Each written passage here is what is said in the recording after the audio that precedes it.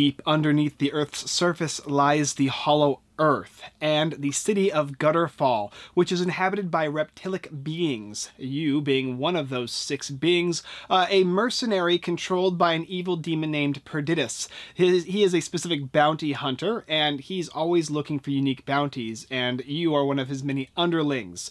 One unique bounty has been sought after. It is called the Supremacy. It's an amulet that is controlled by this being, and you need to gather that and bring it to your overlord. And if you can do so, you will be freed from the control of your master.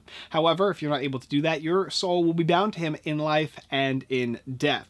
In the game Gutterfall Bounties, you're going to be playing with up to 6 players, moving around the city of Gutterfall, looking for the Supremacy with the necklace. Gather that bounty and bring it back in time to rescue your soul. You'll be utilizing a deck and deck building as you move around the board, performing actions and collecting various armor and equipment in order to get that precious amulet. If you can do so, you win. However, if not, your soul will be stuck with the evil demon overlord, and you'll be forced to work bounties for the rest of your miserable existence. Let's take a look down below, show what the game comes with, how it plays, and then we'll come up for my review of the game Gutterfall Bounties, currently on Kickstarter, down below. Welcome to the game Gutterfall Bounties, and I've currently set it up for 3 players, but it does play up to 6 players if you so choose. Go ahead and set out the board for the game, and go ahead and give every single player a player board and character. For instance, here is Gold Tooth. You're also going to give every single player currency. You'll give them 5 of these 100 markers here, and of course a player token or a player standee, and place it in the Perditus office here, right in the middle of the board. You're also going to give every single player a player deck of cards. So it'll come with Personal Security, a Moto-Taxi, Restock, Firefights, and Devil's Gambits, Planned Ambush, and Wiretap. Go ahead and place this over here and make sure that you shuffle the deck well. And then everybody is going to have all of those things. You're also going to go ahead and take these guys out here. These are the Supremacies. There's 6 different ones. You will go ahead and shuffle them and choose one of them at random and place it under the board. That will be the Supremacy with the amulet. That's the one that you're looking for throughout this entire game. Go ahead and take the fake one, this one here, which is basically it's basically a nothing card. Put it in this deck here and shuffle these cards up and deal them out to all the players. If it's an odd number of players, place the extras somewhere hidden in the board, not next to this one here. You'll be using those to buy and to sell them in the arms dealer area here, or the secret market, I should say. Go ahead and take these and distribute them out. So in this case, there's going to be 2 for each of the players here, and you can look at these. So for instance, if I was playing as Harlow, I could see, okay, I have Jakarta, and I have the executive, and I also have the blank one. So I would be able to mark off on my player board, or player little area here, that I have Jakarta here, which means that the bad guy is definitely not this one. The bounty we're looking for is not this one. And throughout the game, I'll be marking the rest of these off in hopes to find the one that is actually the real one. Then go ahead and take the hit cards. You'll take them all, you'll shuffle them up. Most hit cards are going to be these guys here that you're going to fight throughout the game. However, in certain decks here, you're going to find the Supremacies. These are the ones, this guy here, that you're going to need to defeat if you think they are the one with the necklace. And if you defeat them and they are, you win. If they are not, you lose. Make sure that you shuffle them all up and deal them out randomly and evenly between these 6 different areas. Deep slums, deck goes here. Docks, deck goes here. Industrial zone, deck goes here. And so on for these guys as well. Take the die, set them aside somewhere nicely. And of course all the currency and tokens so that people can reach them. And then set up your base buying cards and your specific items over here. These guys are going to be in stacks of the 100 currency, the 300 currencies, and the 500 currencies. And if you want to make it even easier, make sure you separate them by color as well. You'll be buying these guys based on the prices up on the top left, so making sure that you separate them makes it easier. And then of course on the opposite side of the board, in the arms dealer area, you'll be buying these things: tier 1 and tier 2 weapons and armor. Go ahead and put them somewhere near the board so that they're within reach of all players. Finally, take all the extra wiretap cards and place them at the top of the deck, because this is where you're going to be buying from the secret market area individually. They are going to be able to let you find the Supremacy easier. And then begin the game. Simply go ahead and take one of the die and roll it, and whatever indicator pops up, if it's one of these guys here, they'll go first. In this case, no player goes first, but in this case here, it's the bullet. Gold Tooth would go first. And to begin the game, you're simply going to go ahead and draw 3 cards from your deck. After you draw 3 cards, you can move. You can normally just move 1 space, and you'll move based on the lines here from this middle area to any of the areas next to the large areas here. Then, after you move, If you choose not to use a card, because you can use a mototaxi as opposed to movement, that will forego your 1 space movement, but might be allowing you to move 2 or maybe even 3 spaces, then you'll take an action. You can go ahead and search one of these large spaces here, and searching basically will allow you to flip one of these guys over. Then you can go ahead and deal with them by fighting them in combat. If you defeat them, you'll gain the currency listed, and you'll be able to keep this card and discard it to fight the next card here. This is how you're going to gain currency throughout the game and also find the supremacies, in hopes that if you defeat them, you'll win the game. You can, of course, as well, go ahead and collect the supremacy for the win, which is included in that action. The next thing you can go do is a district action. These are the different districts in the game. For instance, the Bazaar over here will let you buy cards from these 3 different stacks over here using your currency. The Arms Dealer will let you buy the Tier 1 and Tier 2 weapons. They'll go, all these cards will go into your discard just like a normal deck builder. The Clinic is where you're going to go whenever you get defeated in combat. The Secret Market is going to allow you to buy any of the non-guaranteed supremacy, any of the extra supremacies that are going to be on the board. You can purchase those and put them into your hand. You can also buy wiretaps in this location here. And then you have the Rag Market, where you're able to discard 3 cards from your deck, your hand, or your library, and gain currency when you do so. So any of these locations is usable, which is nice. And of course, there's also the last action, which is attack. If you're on the same space as another player and it is not the middle of the board, you can attack. You'll be able to use cards and dice, and you're always going to at least roll 1 die, and you're going to attempt to beat your opponent in combat. So based on whatever your symbol is, that's what you need in order to hit. So in this case, if I rolled 1 die and I rolled this, that would be a hit for Gold Tooth. If I wanted to and I wanted to play more cards, like for instance I wanted to play a Planned Ambush, I could use 2 more die in addition, and if I happen to roll another one of those, that would be an additional hit. And how combat works is fairly simple. Whoever has the most hits is the winner. If you have things like armor, that can prevent certain types of die sides to not count towards dealing damage to you, and vice versa when it comes to your specific swords as well. That will give you the ability to increase different types of hits. And so that's how combat works. And it works the same way for not only just the hit cards, but other players. If you defeat a player in combat, you'll take their currency. You can take the cards that they're going to have in their hand, these guys here. And it'll give you knowledge and information to determine which one is the supremacy.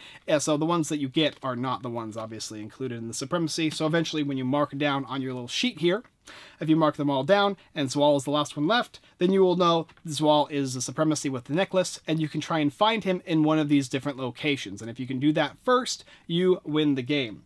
After you take your draw and your move and one of the 3 actions, then you'll pass turn and the next player will go. And it'll just simply go around in a circle up until somebody figures out who the supremacy is with the necklace, goes to the location, finds them in the hit deck, and defeats them in combat. If you lose combat, if you lose combat, you're going to be going here to the clinic area. If you are if you win combat to one of the supremacies, but they are not the ones that are the hidden one here, you will lose the game and be out, but otherwise you simply will win the game. And that's basically the process of it. A minor deck builder with a little bit of movement and of course die rolling combat. And there's of course a ton of different types of cards in the deck that you'll be able to go and select through, whether it be a Devil's Gamble, allowing you to choose a damage type and roll 1 die per Devil's Gambit card you use. And if you roll the chosen type, you're not defeated in combat. Or maybe Mototaxi, you can move additional spaces this turn. You'll be able to restock by shuffling your discard pile back into your draw pile, and so on and so forth. The decks here are obviously cost-based, and the farther along you go, the more likely the cards are going to be more powerful. So this one over here will let you move 2, and it'll count as your movement action. This one over here is going to let you target player discards their hand and draws 3 cards, which can be very powerful for not only you, but maybe an opponent if you want to get rid of the cards in their hand. And of course, realize that these cards do not count as actions except for the movement one. You can play as many of these cards as you want, provided you're able to play them just like a normal deck builder, like Clank. Anyway, that's the basic idea of the game. Let's come up and discuss my review for the game Gutterfall Bounties. The game is basically part deck builder, part action management, part movement game, in which you're going to be moving around the underworld attempting to gather specific items that will allow you to attack your opponents better. You'll also go to certain areas to determine if there's the supremacy in certain places. Because you do not know at the beginning of the game, you're going to have a certain number of cards that will give you an idea of who is not, and you're going to have this little wonderful sheet here which tells you everything you need to know, and it's very, very useful. It functions kind of like the game Clue in that aspect, aspect, where one of the people is the person that you're seeking for, but all the rest are not. And you have to go around to your opponents as well as the game itself and locate that individual. But it doesn't end there. You also have to go to a specific location on the board and fight. There's going to be different targets, and inside the target deck here, you're going to find the specific bounty that you need. Whether it be, maybe it's a Jakarta exec. If this is the supremacy, you'll need to defeat this guy in combat, and if you do, you can gather the specific character and then win the game. However, if it is not, you're out of the game, which is a nice little twist. So you have to be pretty sure, and if you think somebody's pretty close, you can always have the objective or the opportunity to at least attempt to succeed, even if you're not 100%, because if you maybe are missing out on some of the die rolls or luck, you can kind of push yourself ahead and take that chance, but it's at a great risk, which means there's a player elimination. And yes, you can eliminate yourself early in the game, but really if you do so, it's kind of on you. So the player elimination doesn't actually bother me as much in this game where it would in a lot of other games, because you can choose to wait until you're 100% positive and never risk it. However, you're going to be more so risking it with the cards that you draw based on what you buy, and of course the dice that you utilize. Speaking of the dice that you utilize, each character is going to have a specific ability and of course a specific roll of the die that they need to secure. You'll have these die in the game that you'll be utilizing with the different denotions on them, and when you roll them, based on what weapons you're utilizing from your hand as well as your character, you can kind of attempt to defeat either players or of course the hit targets as you go to find the supremacy. And yes, it's a little bit of a dice roll, a bit of a luck, but there's so much mitigation in this game that really it's your own fault if you fail to succeed, at least when fighting your hit targets as you go from location to location. With other players, you have to kind of keep track of what they're playing, what they're gathering, when they're choosing to fight, as well as of course when you win too many battles, you'll start getting these little tokens here, and these tokens can be rather dangerous because it's going to make it easier for people to mess with you. So you have to kind of decide what fights you want to get in and how important it is you do so. To avoid fights, wiretapping is very, very important. Playing these guys, yes, you get rid of them, but it lets you look at one of the cards in your opponent's hands. And that's very, very needed because you'll have these guys here that are distributed amongst the players. And for the most part, you're going to have an idea of what is not the supremacy, who doesn't have the amulet among these guys. And you're going to have to do that throughout the game, whether it be attacking or using the wiretaps. And of course, you can buy and sell these that you have in your hand, switching them around into the game board if you want to kind of hide them. It reminds me a little bit of Chaosmo, so my friend Joey's game, which I really, really enjoyed. I like the little aspect of kind of trying to decide or figure out where the chaos most, I don't know, relic is, so to speak, and you'll be hiding them in planets. And this one here, the character is hiding in one of the locations as well as in one of the player's hands, and you have to kind of the player's hiding in the board, and you have to denote based on what's not in the player's hands and what's not in your hand to determine who it is. And so you'll be marking down these guys here. Once you've marked down 5, you'll know who the bad guy is. You'll go to the location and find it, and then beat it in combat, and you will win. If you lose it in combat, though, might make other people realize who the supremacy is and who has the amulet, and you'll have to defeat them that way. There's a bunch of different cards in the game that you can purchase as well, and they have tiers, basically. There's a cost to each of the cards in the top left-hand corner, as well as what they do. Most of the cards are going to involve you in combat in some way, or in movement in some way. Sometimes it'll let you clean out your deck. It's a deck building game, but you're going to be drawing 3 cards as opposed to the normal 5, and you'll be utilizing those mainly to gain access or information to the person with the amulet. There's just a little splash of all these different little mechanics in it, which is really nice because none of them are really more complex than the others.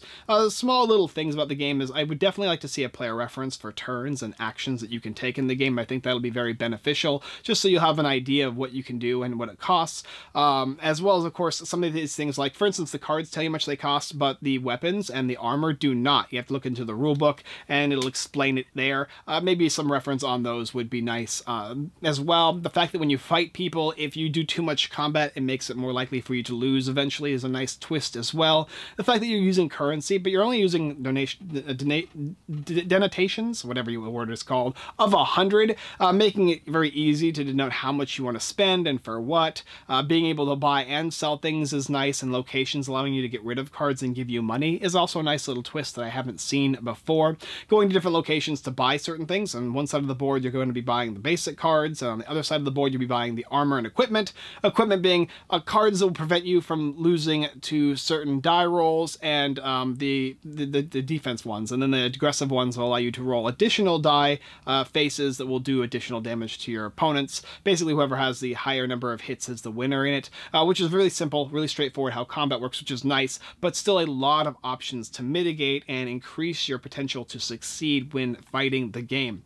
Well, the characters themselves and, of course, the players. This game is a lot of fun. If you like games kind of like Clank, with a little bit of like a Chaos Most twist, a little bit of a Clue aspect to it, this is one I would definitely suggest taking a look at. I hope they're going to, this is of course a full prototype, I'm hoping they actually include some miniatures. Since you only need 6 in the entire game, I think that would actually be kind of nice, maybe a deluxe version of the game. However, the standees do exactly what they need to do, and I don't have really a complaint about them. The characters and their specific abilities are nice as well. The artwork is excellent in the game. I enjoy all the different pieces of artwork. It's very dark, it's very grungy, it's very like Underbelly. So these are basically reptilian creatures that live under the earth, and they're dealing with kind of like a demonic presence that controls them all, and they all have to do this one specific thing for their overlord. If they don't, their souls will forever be entwined. It's a really good theme, and the theme works. Your objective is primarily to find the bounty and the necklace, and you feel like you're trying to search for that before anybody else, because otherwise there's a great cost to not being able to find it. Hopefully there's another necklace someday at some other point if you manage to fail. But anyway, overall, a fun game, a nice little twist on some mechanics I've seen before, but with unique tie-ins to all of them into one specific game. If you like Chaos Most, like Clue-based games or Clank-based game, something I would definitely suggest taking a look at. Gutterfall Bounties.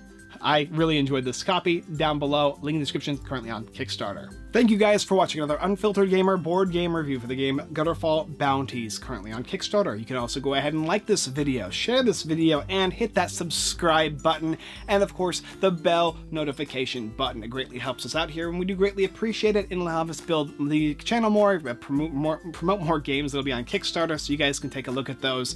Thank you guys so much. The website is unfilteredgamer.com, blog posts, giveaways, Kickstarter lists, and more. We also have Unfiltered Games, where we're making games. We've actually have one game in the works, which is Moonshell. We'll have information on that within the week as to how the artwork has been put up, and hopefully we'll be getting a manufacturer's prototypes to show you guys.